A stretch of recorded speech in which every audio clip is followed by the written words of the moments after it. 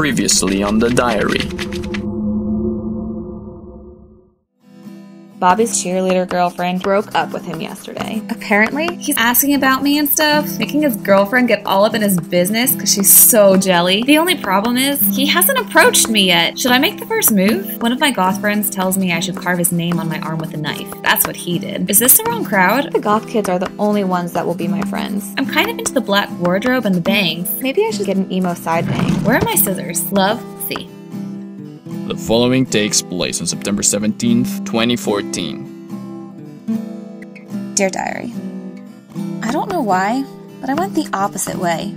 Rather than getting my super cool emo bangs, I dyed my hair blonde and gave myself the exact same haircut as Bobby's ex-girlfriend. As if that weren't enough, I also went to the cheerleaders committee and auditioned to join their squad. Why did I do that? I don't even like cheerleading. I think it was hilarious, though, that at first I showed up wearing the official uniform, stood directly in front of her, and mirrored her actions for about a minute, until she got frustrated and said, "If she joins, I quit." I didn't get the part, but nobody else did either. Maybe they'll change their mind? Love, C.